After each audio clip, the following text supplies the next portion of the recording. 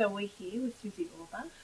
Thank you very much for your time. What an Thank you. interesting time we've spent together. I'm going to ask you our 5 quick, what we call our fast 5. Favourite person on Twitter? Laurie Penny. Why? She's feisty, she's young, she's controversial, and she's ruder than anybody can be, but it's okay to follow her. And the greatest role model today, do you think, for women? Can't go there. I don't know that there's the greatest role model. There are so many ordinary and public women who are so important and so magnificent in small acts, in big acts, that I just can't come up with one. I'm sorry. So every single person can make a difference. Oh, absolutely. Absolutely. And do make a difference. I mean, whether it's our friends, our mums, writers that we adore.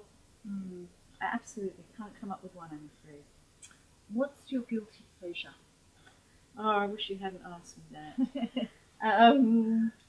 Well, I suppose when I'm very tired in between doing things, I might play a game or two of free cell. Oh, really? What's your greatest fear? I think loss. I think loss of things happening to one's kids, my kids. Best part of your body? I think it's the whole thing. I don't think it's the best part, I'm afraid. So it's the whole? The whole, if you were forced, my legs allow me to walk, and they allow me to dance, and my hands allow me to chop and write and make food and communicate.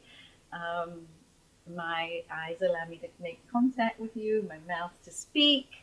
So what do you say to women today? What should they, if there's one thing that they do to change the conversation about our bodies, what one thing do No more critical talk. No more fat talk. No more fat talk. Did you hear that? And go and take a photo. Go and look at your photos from a few years ago and realize how gorgeous you were then, and say to yourself, do I really want to hurt myself by not being present for how gorgeous I am now? I think that's what I would do. Thank you. Thank you.